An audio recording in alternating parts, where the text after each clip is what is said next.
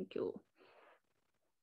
So, as you know, we've been moving our way through the 8 limbs according to Patanjali's Yoga Sutras, which is 1,500 years old, this lovely book. We're now moving on to chapter 3.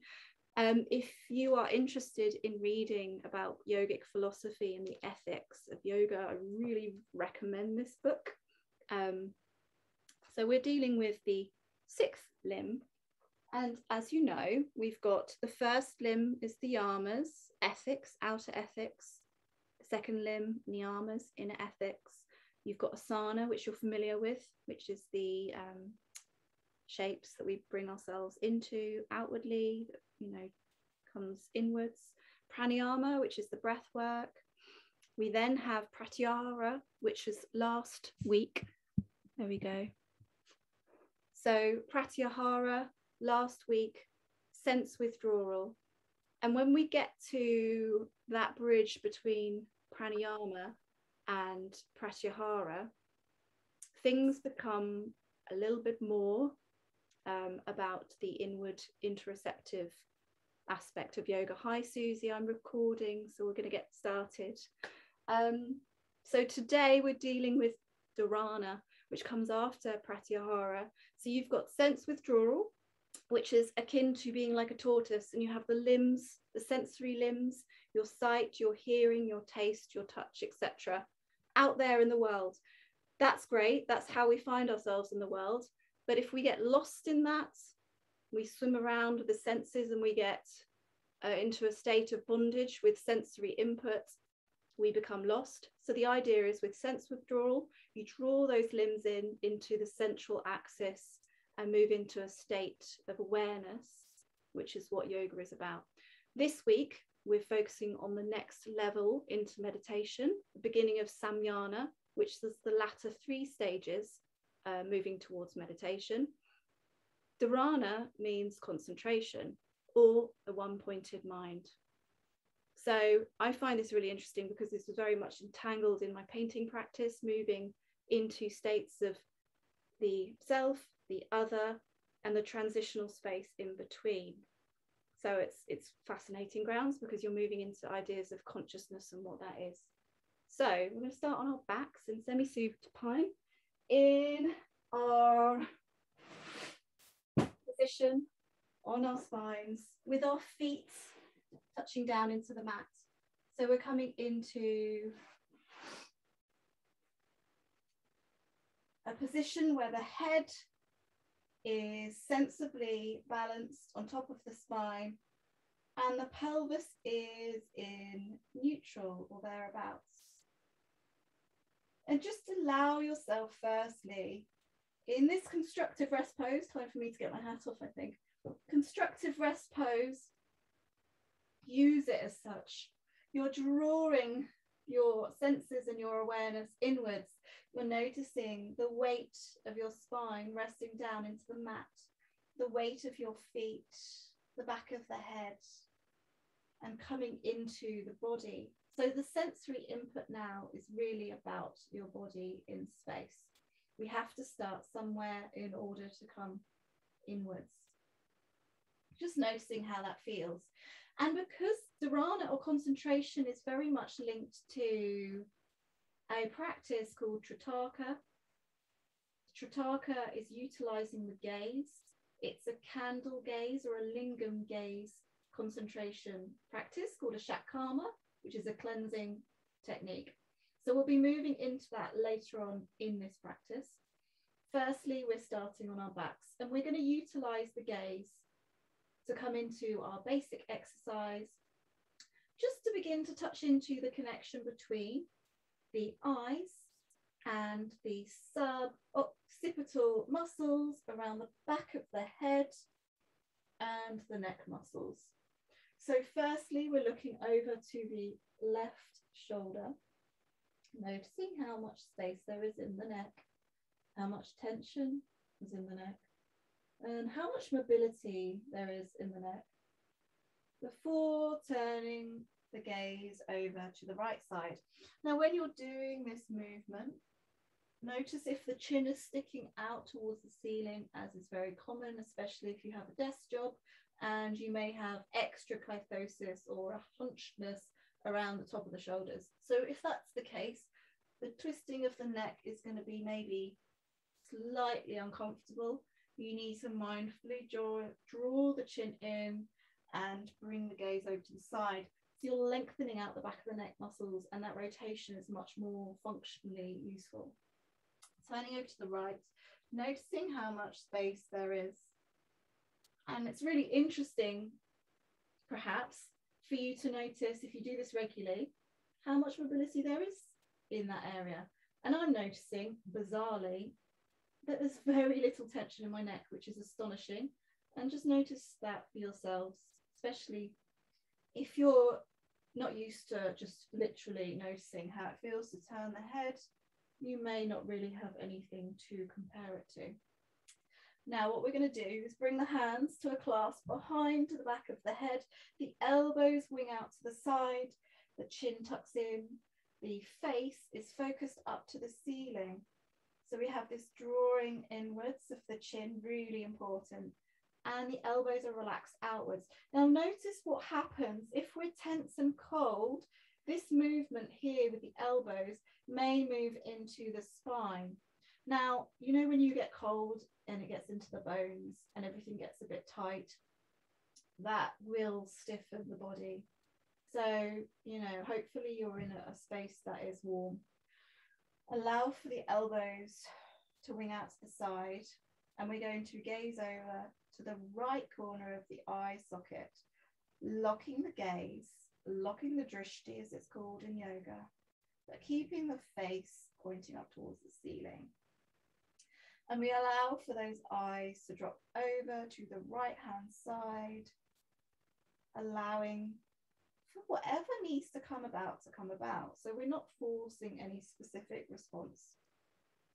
We're simply looking for the signs of transition into a calmer parasympathetic nervous system state. So we're looking for the signs of down regulation. So those signs would be salivation, or perhaps a sense of a sigh coming about, or just a gentle movement towards a calmness.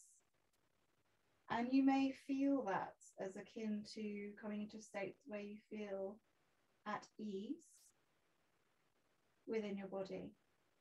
Now you can lock the eyes to the side here, so the right corner of the eye socket, for 30 seconds or more.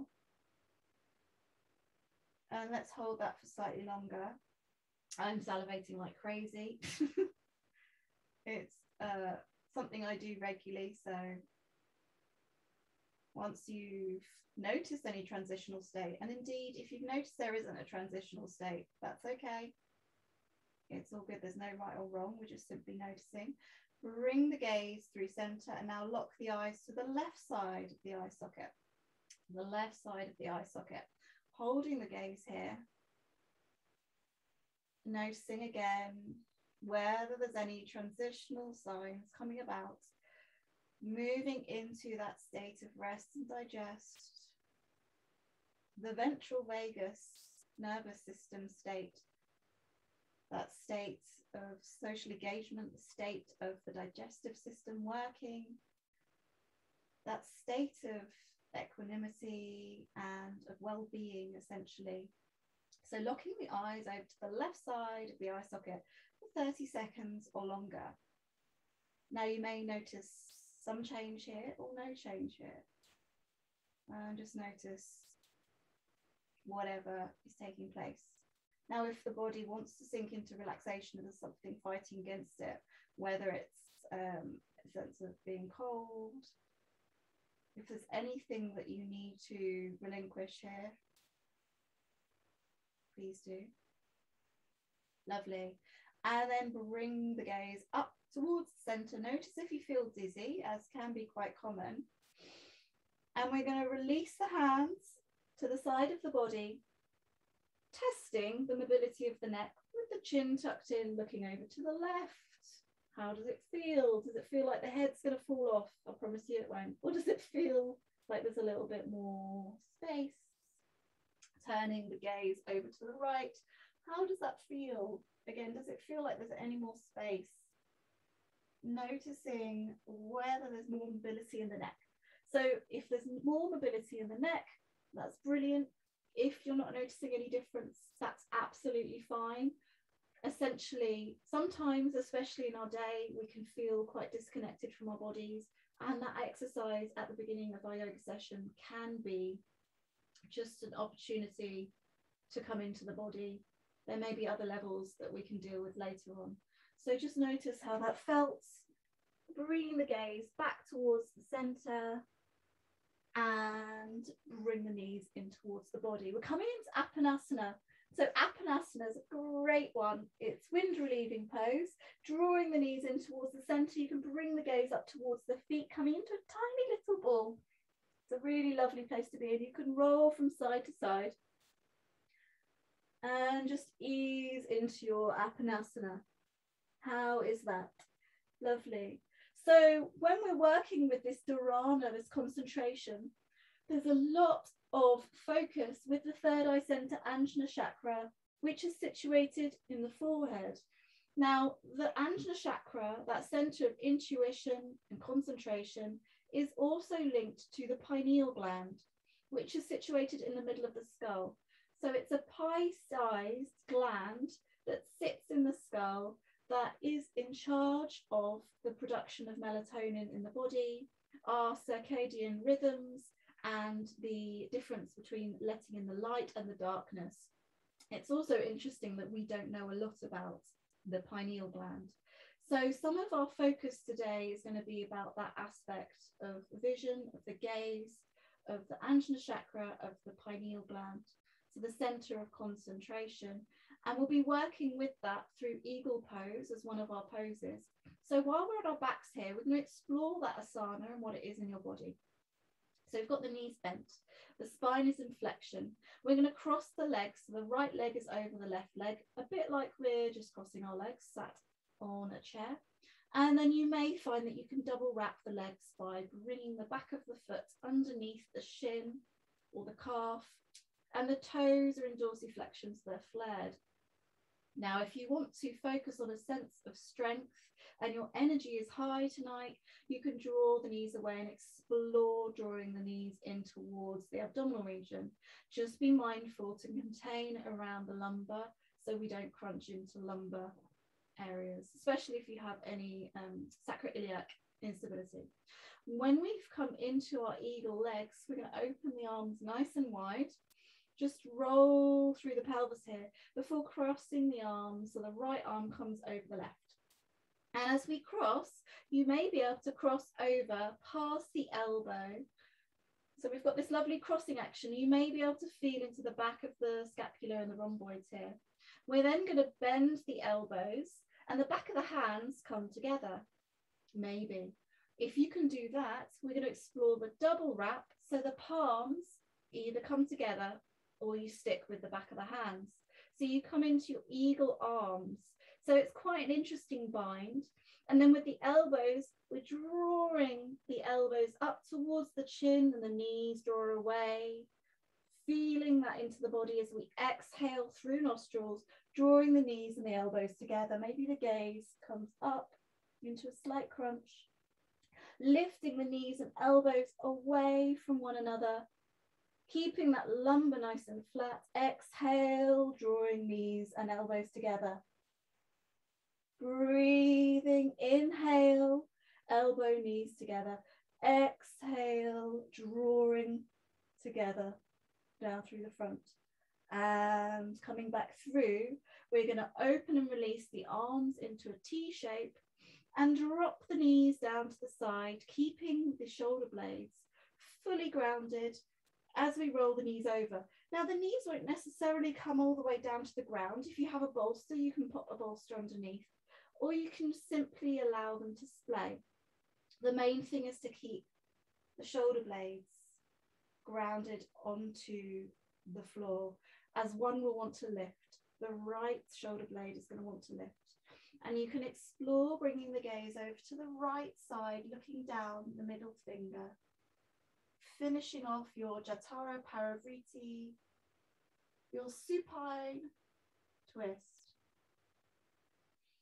Inhaling, allowing for the breath to come in through the nostrils, softening the belly, but being mindful of the fact that this rotation is fairly tight around the abdominal region. So the breath is restricted somewhat, but we're allowing for this concept of the fresh blood to flush through the abdominal organs. Notice if the gaze is happy to look over to the right hand. Breathing into your Jatara Pravriti. Inhale, bring the gaze up through the center, roll the knees up towards the middle and unwrap the legs. Drawing the knees in, come through Apanasana, wind relieving pose, bring the gaze up, draw the knees in towards the chest. Lovely. And we're going to come through onto the other side. So this time the left leg is crossing over the right leg. We come into the cross leg position, or this double bind, where we link the front of the foot behind the shin, wake up those feet. So we've got the eagle legs or Garandasana legs sorted. We're going to open up that lovely wingspan, crossing over the left arm over the right, maybe coming beyond the elbows, feeling into the back of the scapula there before bending the elbows, bringing the back of the hands to meet, or indeed bringing the front of the palms together.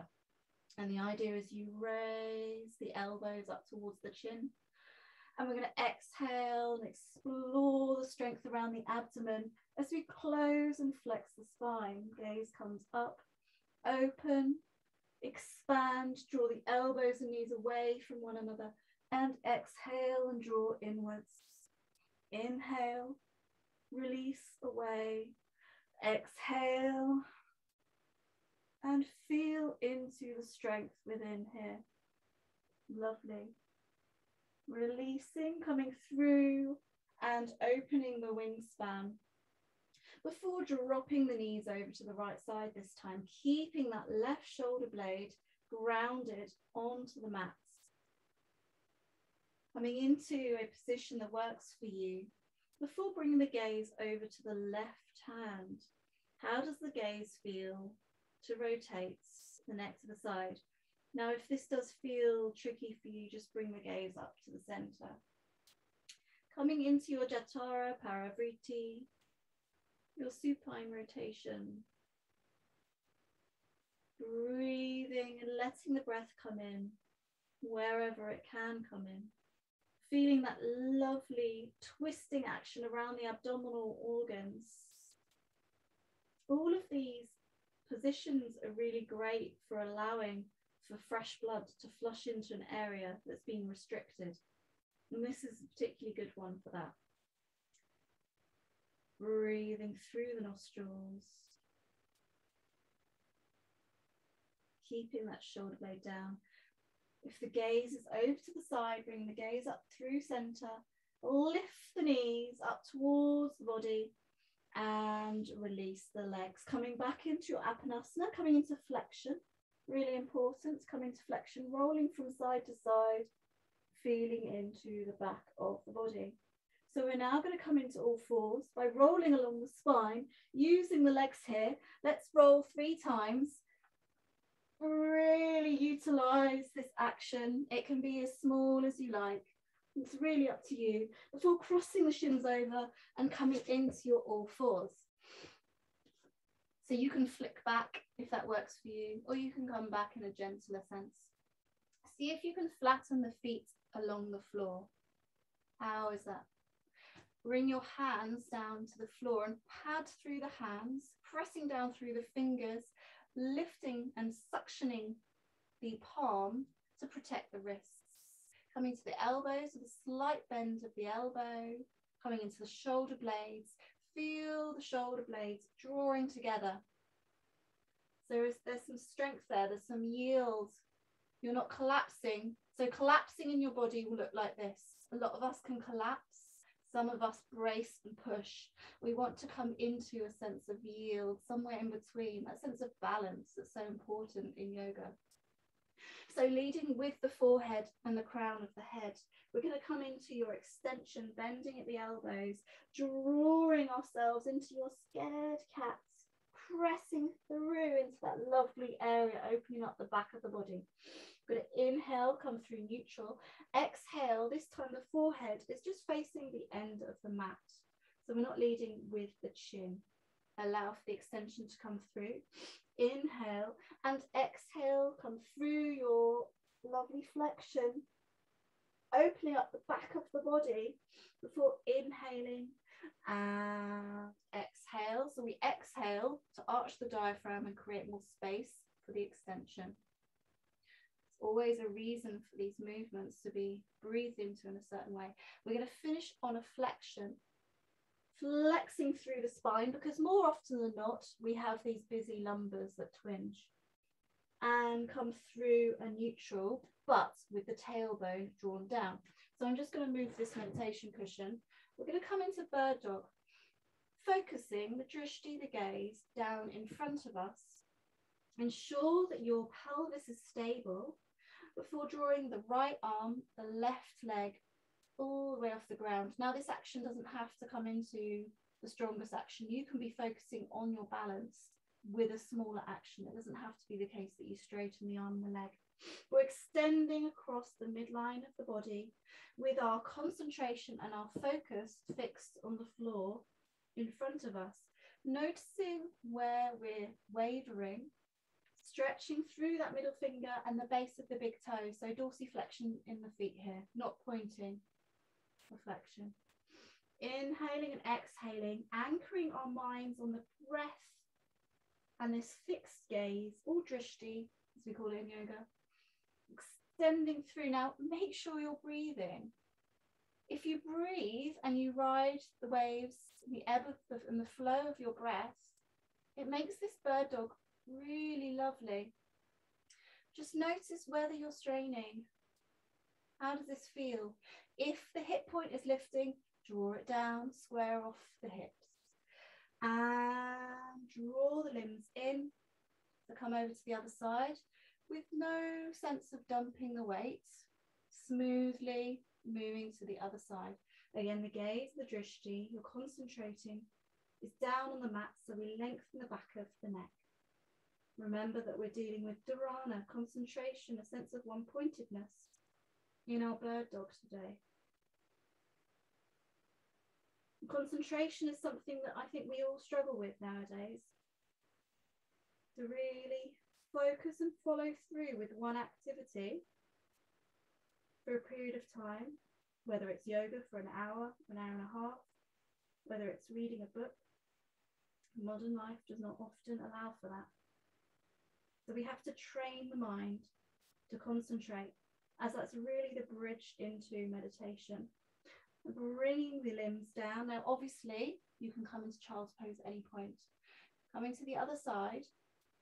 Inhale, release those limbs out.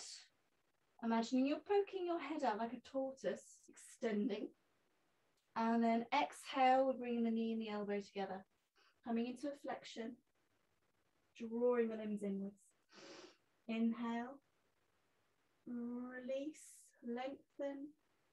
Expanding our limbs physically, literally, and then recoiling, bringing the knee and the elbow in. One more time.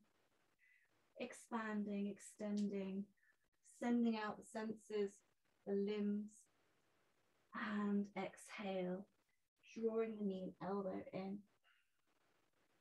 bringing the limbs down. Coming to the other side, extending. Inhaling, reaching across that cross-section of the body. This cross-crawling movement is really important for our brains to create those synapses and that interconnectivity between the hemispheres of the brain. So we're inhaling and reaching across the body.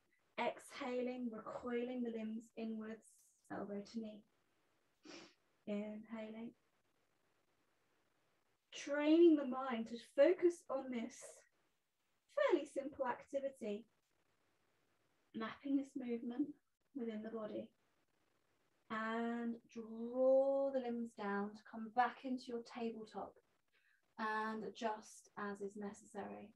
So we're going to sink the hips down towards the feet, extend the arms out alongside the body, and the forehead hopefully will come down either to the floor or bring the floor up to the forehead. So a lovely way of doing this, because we're not all going to be able to bring the forehead down because of anatomical reasons, and you know how many times we've actually done this. So bring the ground up to the forehead, because I want you to feel the pressure into the Ajna chakra, into that area of intuition, in between the eyes, pressing down into that region of the body. Breathing, releasing. And then if you've got the hands out in front of you here, can you bring the hands together in Anjali Mudra? So the hands, the palms come together. And if you can get the hands and the arms into Anjali Mudra, can you lift the fingers to point up towards the ceiling? Closing the eyes. And then bring the hands to rest on the back of the head. Opening up around the underneath of the arms here. Breathing. Lovely. And then releasing the arms back down. See if you can bring the hands behind the buttocks, clasping the hands behind the sacrum or the tailbone. With that similar sense of feedback around the forehead, we're going to come into hare pose. So with the forehead down, we're going to roll up onto the crown, bringing the arms up and over, rolling up into the crown area. So that flattened area, the fontanelle area that closes over about 2 years old, that's nice and soft, so we can come out of the mother's womb, down the birth canal, rolling back onto the forehead, and expanding and rolling onto the crown of the head, bringing the hands over. Rolling back onto the forehead, the buttocks come back, and roll onto the forehead, or rather onto the crown of the head, drawing the base or the heel of the hand together. So you've got a slightly stronger action moving into the shoulders. Just, be careful about your elbow here, Julia. Feeling into the crown of the head and roll back into your most kneeling position.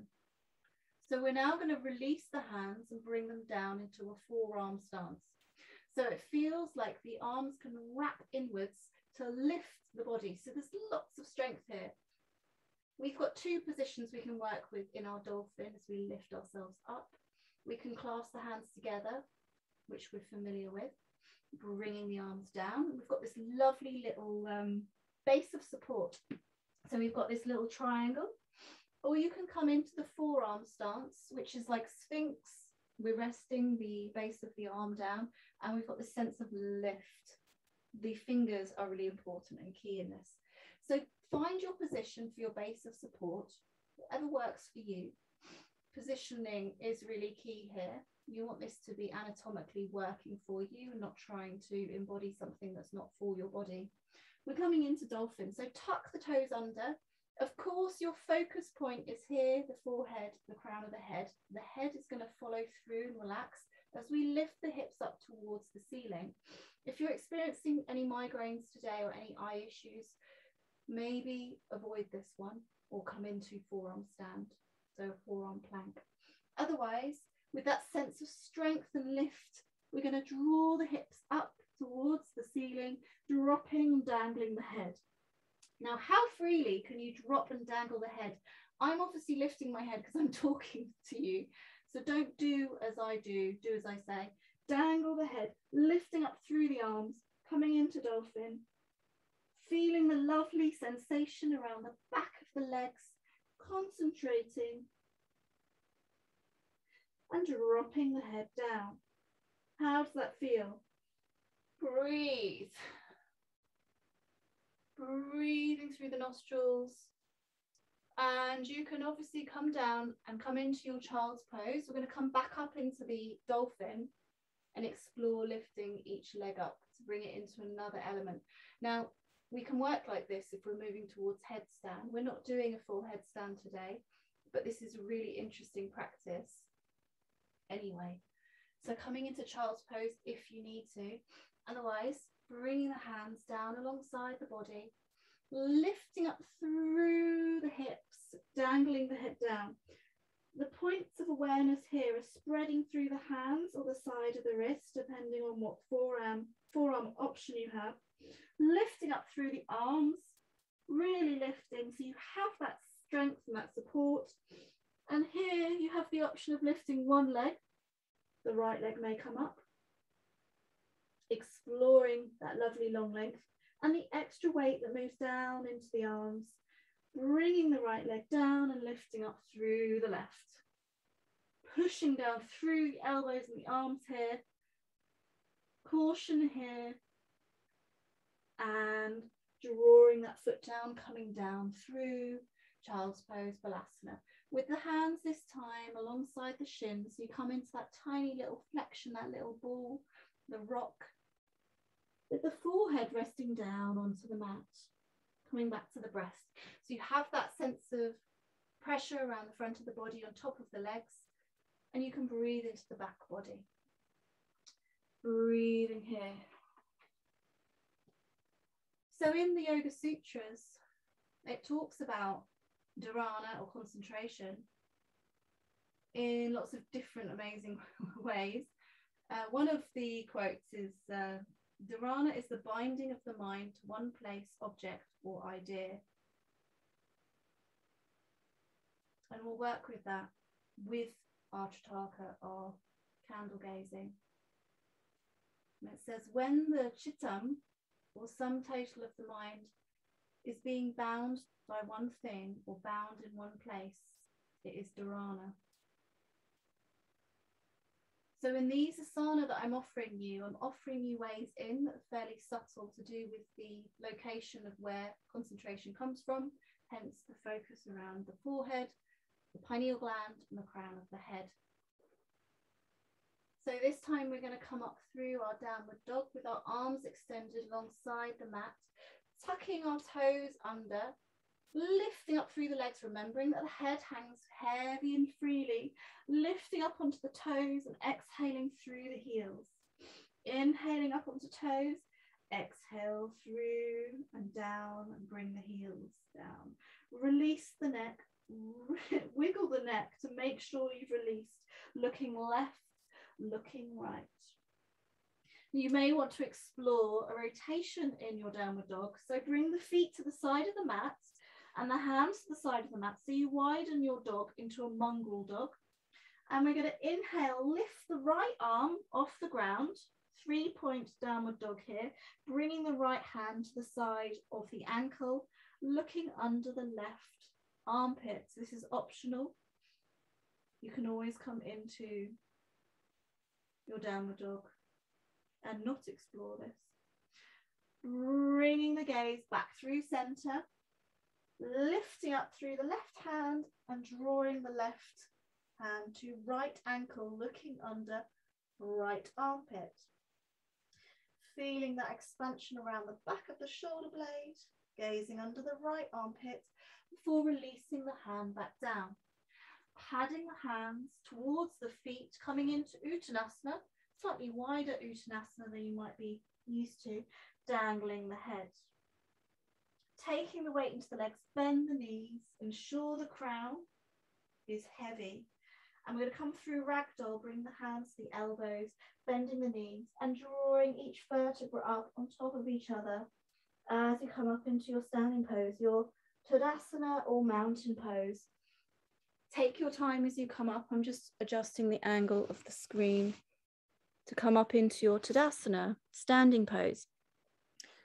And you'll want to notice when you're in your standing pose whether your gaze is fixed, your drishti is fixed, whether your eyes are closed, or whether you've come into peripheral vision. So bring your fingers in front of you and gaze at your thumbs. Okay, so you're gazing at your thumbs, you've got your thumbs up. We're going to bring the thumbs out to the outside edges, and I want you to see if you can expand your gaze. Excuse me, I'm burping. Expand your gaze So the fingers come to the outside of your gaze, and when you can no longer see your fingers, I'd like you to stop. So we're coming into your peripheral vision. Can you see your fingers? Can you soften the gaze? Can you expand the gaze? Remember to breathe. And stop the fingers when you come into your peripheral vision. Lovely. Now I'd like you to close your eyes without moving. How does it feel to be standing this way with the eyes closed? And can you see anything on the inside of your eyelids? Is there a residue of light on the inside of your eyelids? Are there any patterns? Is it red? Is it black? Is there a sense of darkness? Or is there still a sense of light coming in? Open the eyes. See if you can see the thumbs moving into a soft gaze, and draw the thumbs in towards the center, coming into your fixed focal point, your drishti. So you'll notice that your eyes will have to adjust to fix onto both thumbs. Lovely. Bring the hands together, coming into heart center. So we're coming into chair pose first of all. If you have a brick, feel free to use a brick. Otherwise, we're going to sink down so the tailbone draws down. You can see my profile here with hands in Anjali, ensuring that the lumbar is protected by the position of the pelvis. So the pelvis is coming into a posterior tilt slightly to protect the lumbar. How are the knees? How are the ankles? Sinking down, taking the weight into the quads. Neck long, chin tucked in. Attention around the back of the forehead. Chair pose, Utkatasana. Now see if you can lift up onto your tippy toes, using your drishti to focus and concentrate on a fixed point. Maybe now close your eyes. Close your eyes. How possible is that? How does that change things? It makes it pretty difficult because our sight is so integral to our balance. Can you close your eyes, drawing the heels down and lifting up through Tadasana, bring the hands up past the head. I have to move the screen so you can see. So you come into pencil Tadasana and lift up onto the toes. So you're balancing here onto your tippy toes with the fingers pointing, the gaze, the drishti lifts up between the hands.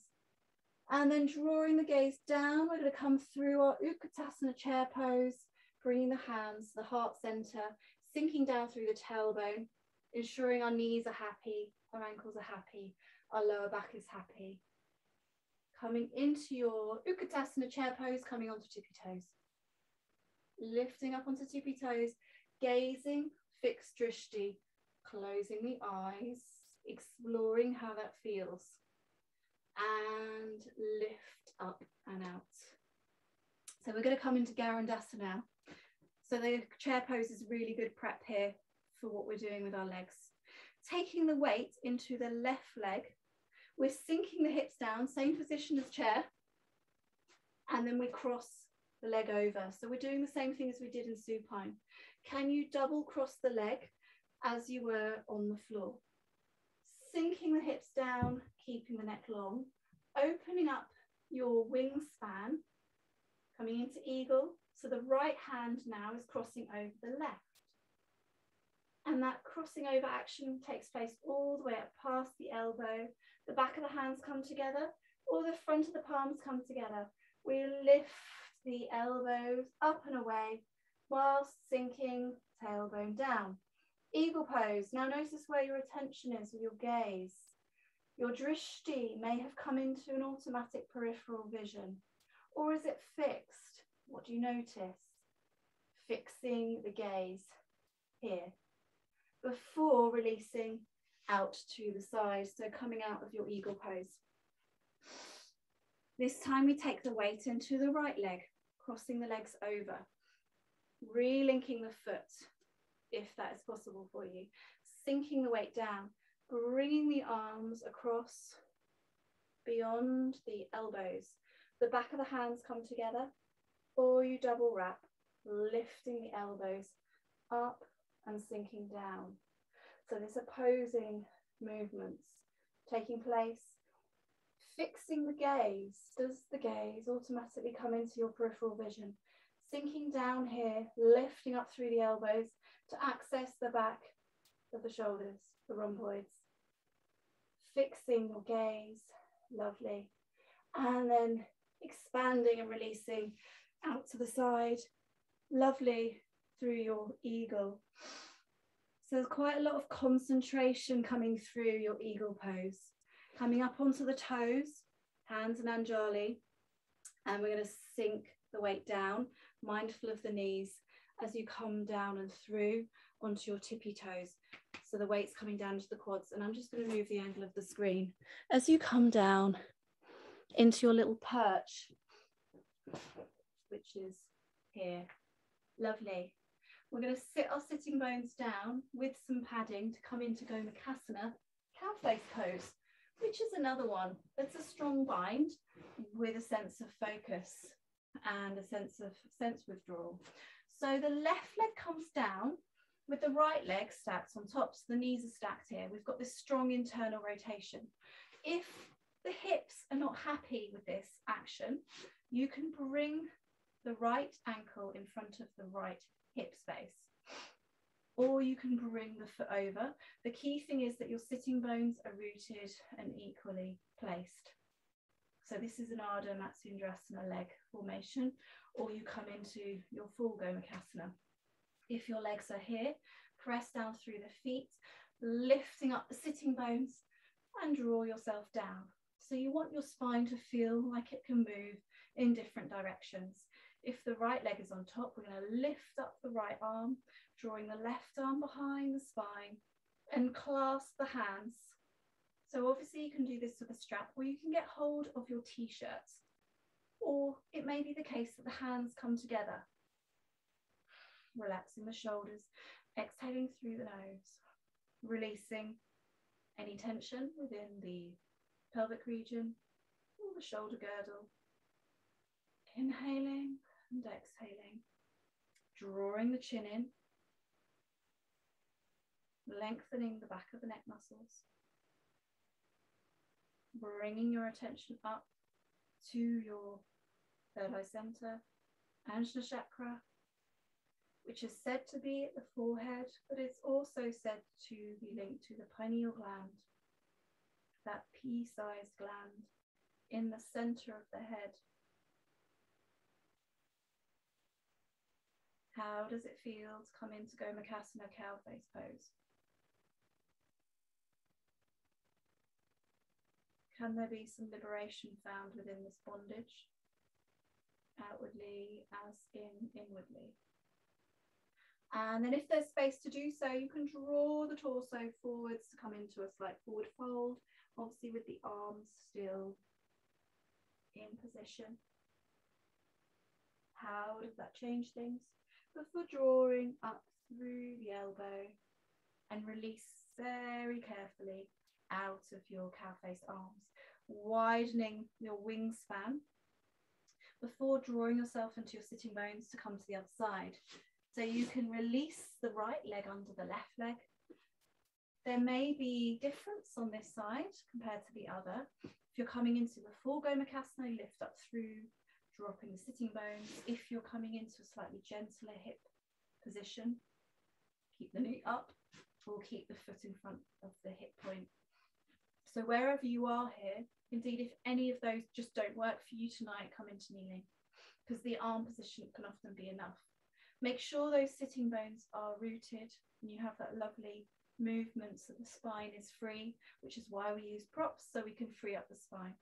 Lift up the left arm, gathering the right behind the spine. Can you get hold of this side? How does this side feel compared to the other side? If you're getting any cramping from striving and straining the hand, give yourself an opportunity to release any of that and get hold of the t-shirt behind. This side may be very different. So for instance, I'm right-handed. This side is incredibly tricky compared to the right side, and that's due to a bit of scoliosis in the spine. So just notice how this side feels compared to the other side. Tucking the chin in, lengthening the back of the neck muscles, breathing into the space, and then see if there's space for you to now fold forwards. How does that feel? Focusing your drishti, your gaze, in front of you before releasing up and out. Release the arms, open up that wingspan, and draw yourself out of Gomukhasana legs. So we're going to come into a shatkarma. So we're getting deep into cleansing practices with shatkarmas here. There's these medieval practices that are in the books from yonks ago. I want you to get hold of your candle or your lingam. So a lingam being a one-pointed shape, so it's almost like a little mini monolithic creation. And again, that is included in the medieval texts, the concept of a lingam. You're using a lingam or you're using a candle. Here's one I had from earlier. It's you want this to be at about chest height. You don't really want it to be on the floor because it needs to be in alignment with your gaze. Make sure the wick is a suitable length so the flame is pointed. Now, if you've got lots of wax, it may be wavering around. I'm going to get rid of my wax by just dripping it all over the table because I love playing with wax. You want the flame to be fairly pointed and not flickering too much. It's tricky to impose that on a candle that's got a bit of a life of its own. Make sure that candle is at the right height. We're coming into a seated meditation position. That can be Sukhasana with the cross-legged position like you would do at school. Or you can come into Adept's Pose, Siddhasana, where you have the heel coming into the perineum, and the other heel is stacked on top. It comes into the top of the vulva. We're all ladies here, so this is Siddhi Yoni Asana, not Siddhasana. For ladies, slightly different.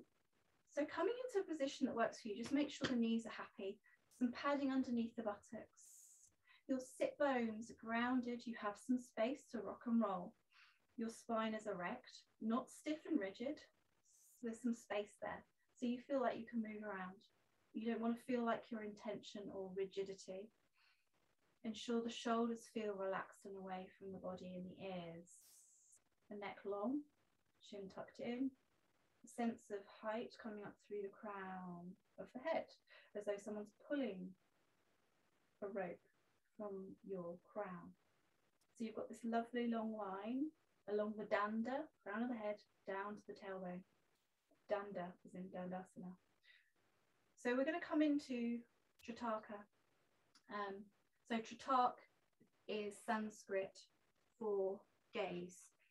And you may have noticed that there's quite a lot of gaze-related stuff going on in yoga. So everyone really is aiming for that feeling of being whole and comfortable in one's own skin. And that's what we are trying to cultivate within this practice of candle gazing or Trataka or lingam gazing. So in the Hatha Yoga Pradipika, which is the medieval text I spoke about, so it's 15th century, it says Trataka eradicates all eye diseases, fatigue and sloth, and closes the doorway to all these problems. So big claims.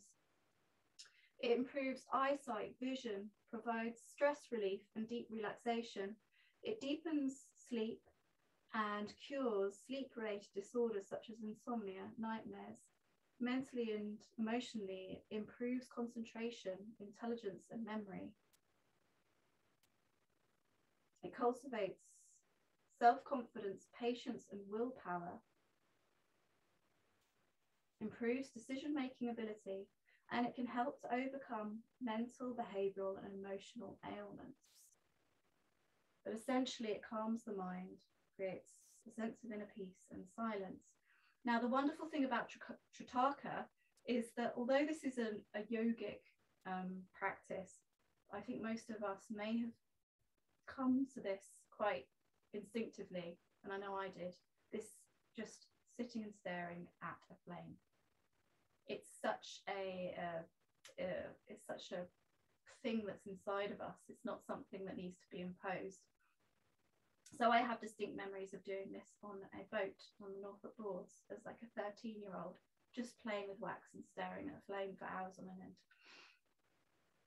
So coming into the body, drawing the mind into the body, and simply gaze at the tip of the flame or the tip of your lingam, relaxing around the eye socket, relaxing around the jaw, almost scanning a line between the crown and your root, which is your perineum region, so in between the vulva and the anus.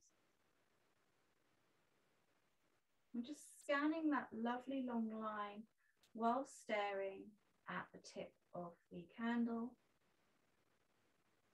with a sense of that peripheral vision coming through, so the sense of expanded gaze, softened gaze. So firstly, we're going to connect with the flame. Secondly, we're going to take that image, and we close the eyes, into the pineal gland to allow for that pineal gland to almost become a light.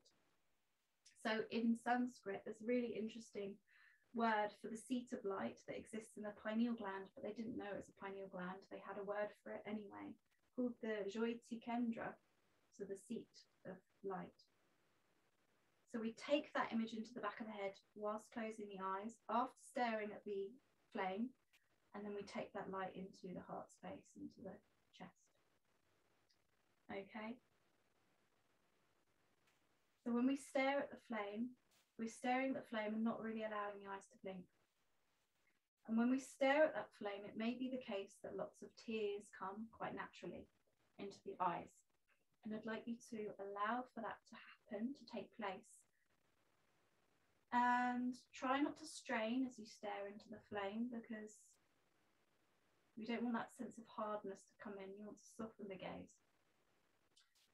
Just looking at the top of the tip of the flame, allowing for a sense of calm to come through the body. Inhaling through the nostrils and exhaling through the nostrils with a sense of peace and tranquility. And just notice if you're going a little bit cross-eyed. When that begins to happen, close the eyes, drawing that light into the pineal gland. So you may be able to see that sort of residue of light on the inside of the eyelids. Draw that light into the back of the skull, the center of the skull, into the pineal gland, into the Jyoti Kendra, into the seat of light within the mind. As an intention, can you see the flame of light in your mind's eye? You may be able to perceive that as a residue on the inside of the eyelids, a residue of light. Now take that light and draw it down into the heart space. Now this is more of an intention of Sankalpa than anything. Can you allow for that light to seep down into your heart space? Allow for compassion and kindness, the light to fully light up that region of your chest. A sense of warmth, the light within. Now if you lose it, it will become lost. Gaze back at the candle, coming to the tip of the candle here, the tip of the flame, gazing back and absorbing the light. Breathing and simply gazing softly at the candle that is external to you, concentrating on the aspects, concentrating on the tip of the lingam, if it's a lingam that you're working with. And allow for that image of the light or the tip, that sense of one-pointedness, beginning to break through any sense of duality or conflict or opposing ideas by focusing on this one point, the tip of the flame or lingam. If there are tears coming through, allow for those tears to come through. It may be the case that without blinking, there's a sense of dryness, a sense of strain. And the strain definitely comes about if we haven't prepped the eyes and are not used to this. So see if you can soften the eyes. Do not let it feel like a battle. And gaze softly at the lights. Before closing the eyes, bring that light in towards the center of the skull, letting that light up the pineal gland. So the pineal gland is very much to do with our circadian rhythms and produces melatonin. So this technique is meant to be really good for insomnia, or for balancing out that melatonin in us. Allow the light to fill up inside of the skull, focusing on that central point, the pineal gland. The sense of one-pointedness, a sense of concentration on a fixed point, and draw that light down into the heart space, into that cavity inside the rib case. This region of soft expansion, the light within. Let that light light up around the heart space.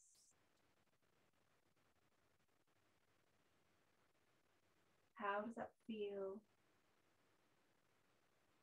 Without grasping onto any specific notion, can you still see any residue of the light in a really practical sense?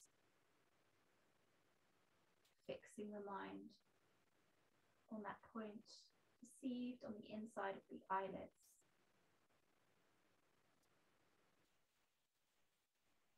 Let that light fill the mind and take that light down into the heart space.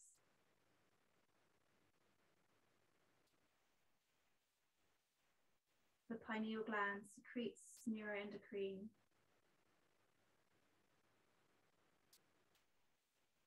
The light sensitive gland lets the light in and darkness. So you're moving between this triangle of points between your lingam, your candle, the forehead, the pineal gland, and down into the heart space. And if you forget what it looks like, gaze back at the candle or the lingam and mirror that in your heart. Noticing the ebb and the flow of the breath.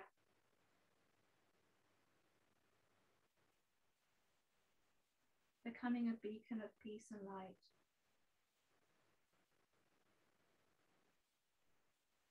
The beacon of awareness. Returning to a still place within.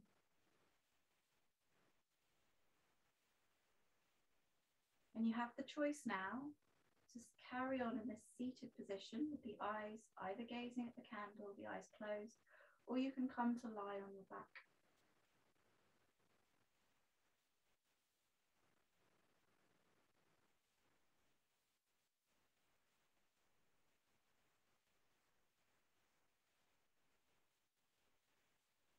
So coming to this sense of concentration, sense of one-pointedness in this three-part samyana as we move into states of meditation.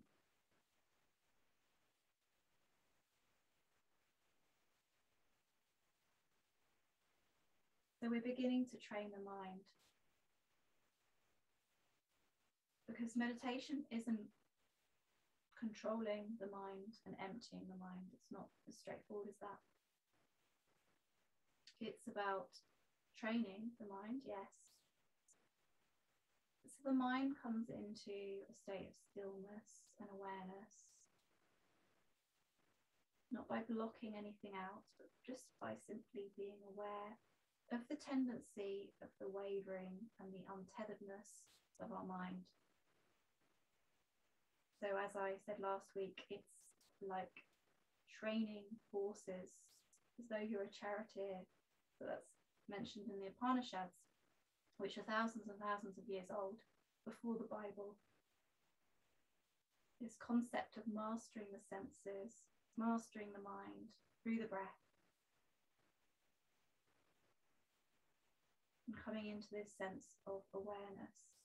So next week, we'll be moving from Dharana, concentration, to Dhyana, meditation, and then the week after, Samadhi, which is absorption, full absorption.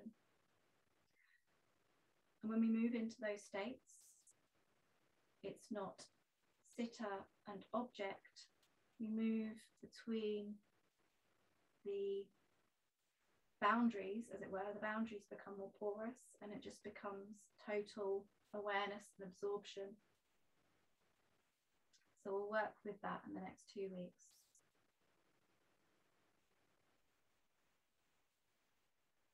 But wherever your awareness is right now, come back to the breath. Come back to the weight, rooting down through the sitting bones.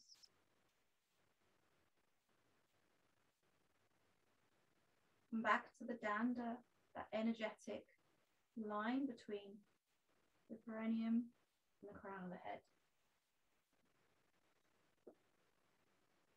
And if you've got your eyes closed, you can either roll onto your side if you're in your shavasana, or open the eyes at the end of the following sound or nada coming from the singing bowl, the vibration. Simply being aware of the vibration as it comes across the Zoom.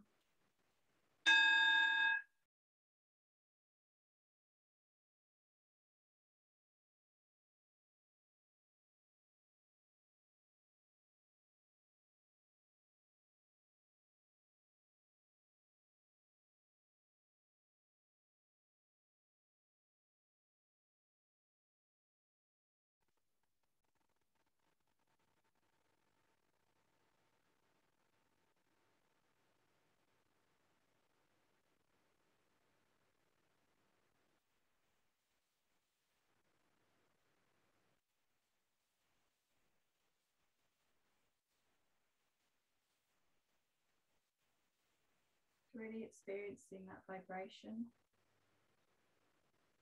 before bringing the hands to heart center, touching Anjana chakra, the third eye center at the forehead, bowing down in acknowledgement of one another in the space in between. Really allow for the forehead to come down. Namaste.